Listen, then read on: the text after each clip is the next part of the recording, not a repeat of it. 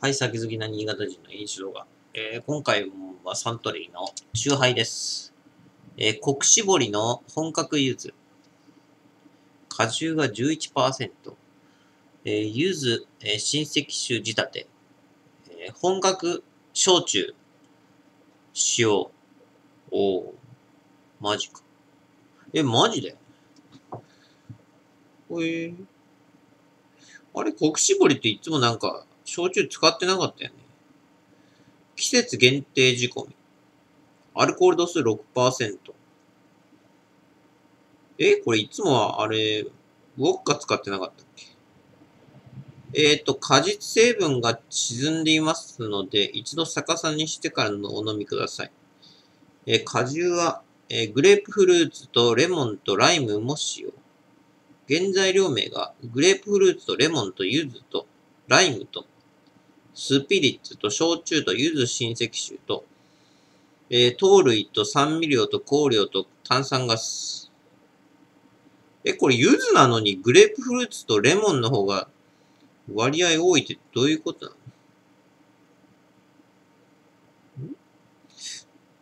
の？あれ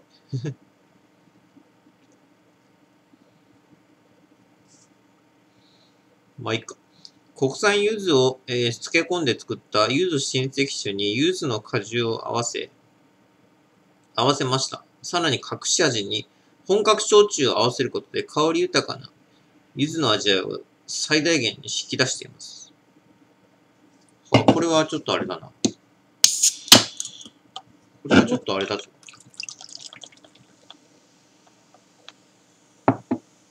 これはちょっとあれだぞ。おかしいな、これ。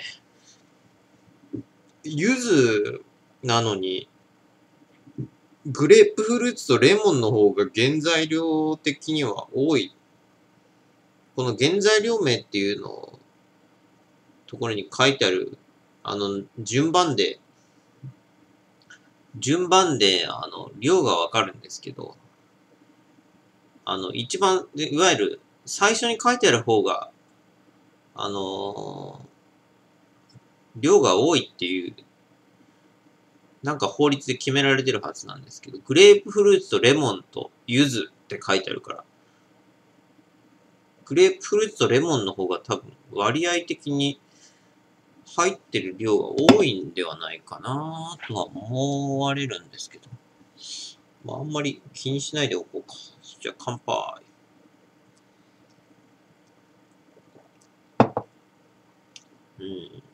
あ、これうめえ。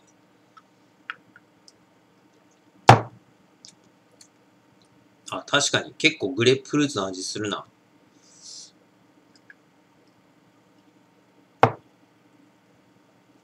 柚子は、まあするけど香り、でもまあ味もするか。うん。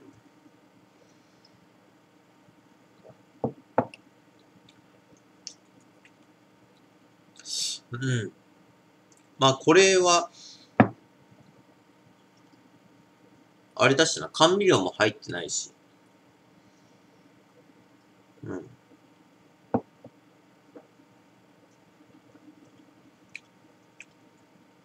これ美味しい。うん。これ美味しいな。癖もないし。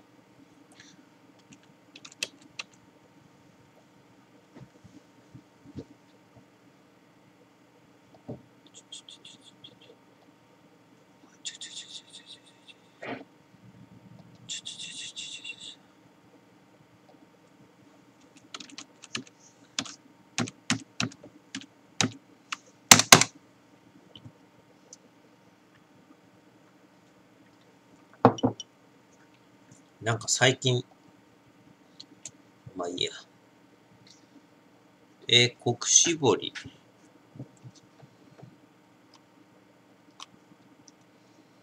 うん。これ多分一番うまいんじゃない？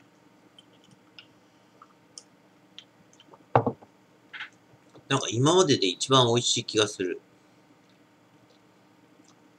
やっぱライムじゃねえや。あれなんだろうな。焼酎使ってるか使ってないかっていうか、マイルドさが違う。なんかやっぱり、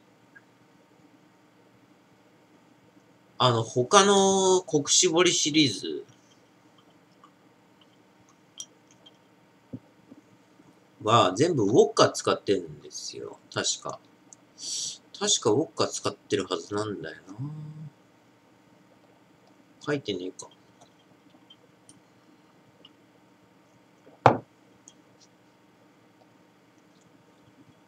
これはうまいな。甘くないし、そんなに。そんなに甘くないし、癖もないし。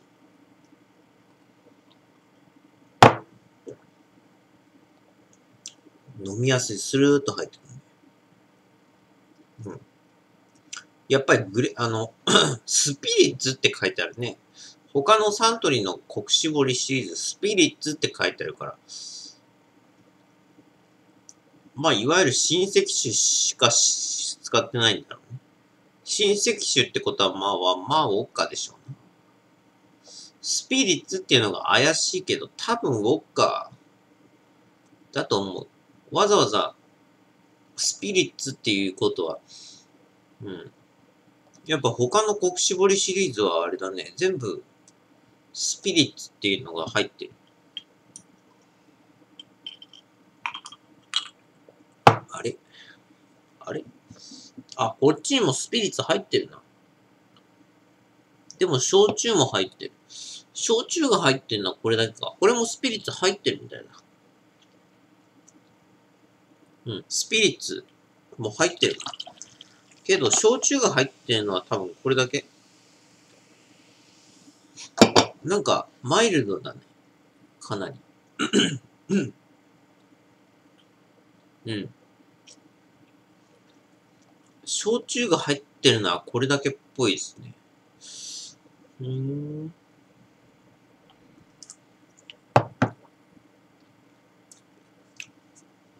味しい。美味しいってか、なんか口当たりがなんかマイルドなんだよな。なんか。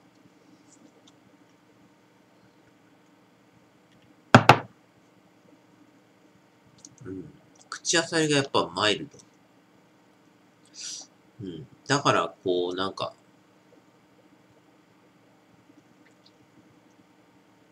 飲みやすい。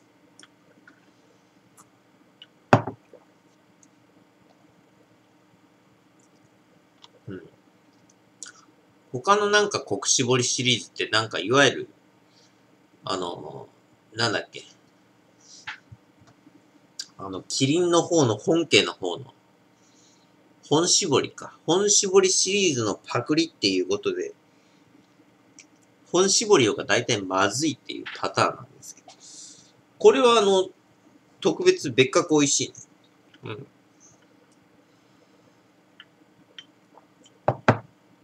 なんか他の国搾りシリーズって大体なんか口当たりがやっぱりちょっと尖ってる。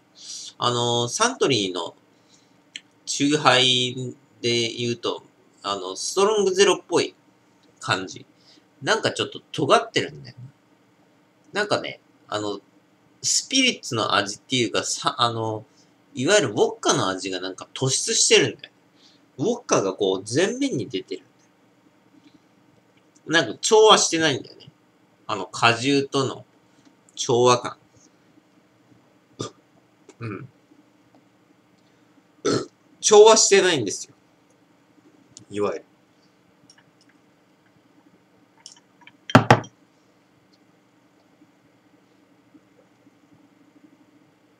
調和してない感じがする。うん、このね、サントリーのシリーズはもう大体チューハイのね、サントリーのシリーズはね、もうどれもこれもね、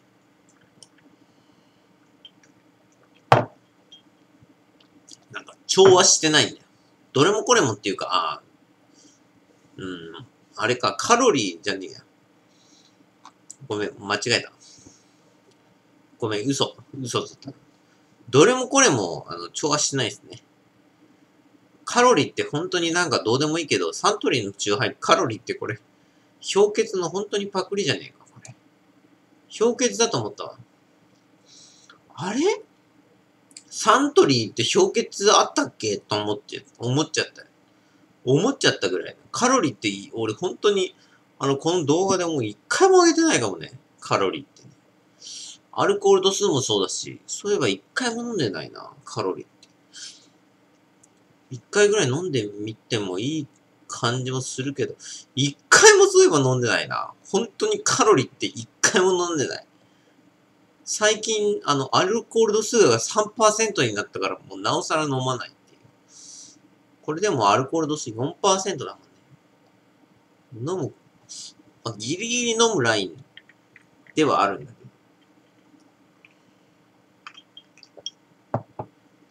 なんかパッケージが氷結に酷似してないか、これ。パクリかよ、マジで。あれ、キリンだったっけあれ、氷結って。ものすごいパクリだよね。ものすごいパクってる。これカロリー。氷結にものすごく色も、氷結のそのさ、色青色と銀色っていうか、の対比もまでも、丸パクリしてるよね。すごいなぁ。ここまでパクるともう、なんだこれ。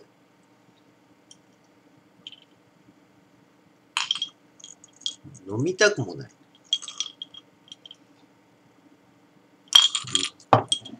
あれ、氷結は美味しいんだよな。よく考えたら氷結はサントリーじゃなかったよ。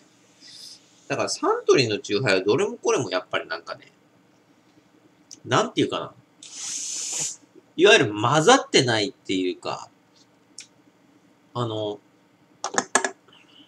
調和してないんだよね。こう、まあ簡単に言うと馴染んでないんだな。酒と、果汁が馴染んでないんだよ。うん。でもこれは珍しく馴染んでる。てか、これは珍しくっていうか、多分これ唯一馴染んでるレベル。うん。この口当たりがさ、これ口につけた瞬間に、もう大体わかるんだけど、俺ぐらいのレベルになると。本当に、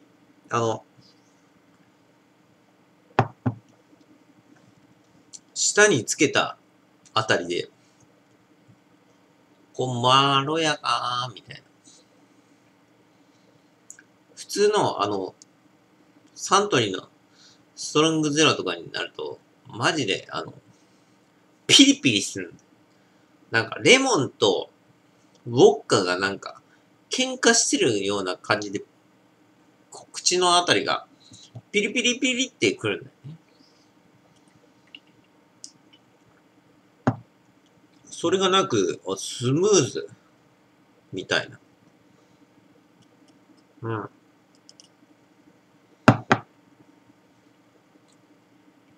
すごい。スムーズ。スムーズだな。これ美味しい。これは珍しく美味しい。本当に。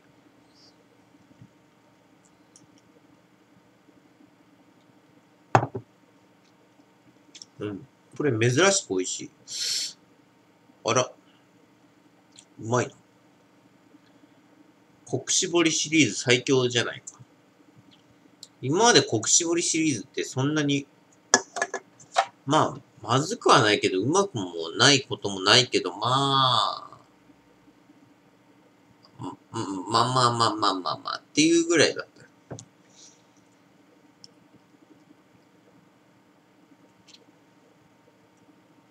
いや、でもこれは結構珍しく美味しい。うん。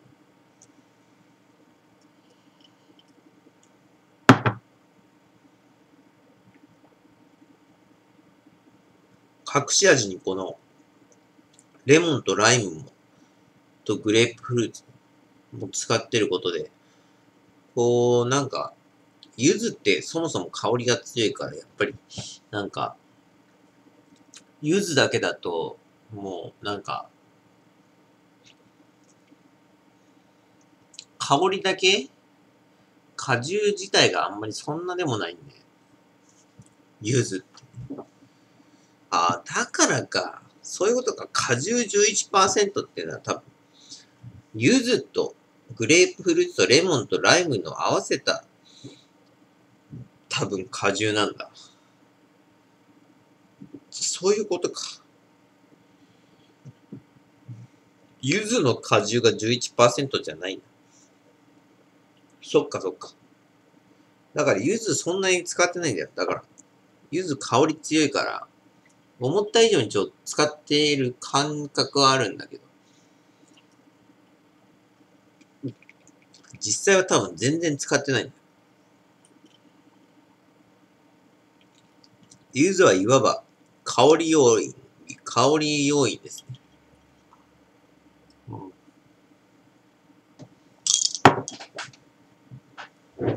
あ、これ美味しい。あ、これ美味しいな。これ美味しい。冗談じゃないけど、まあ、それなりに。いや、サントリーのこくしぼりシリーズでは、多分一番美味しい。一番美味しいんではないかなと思います。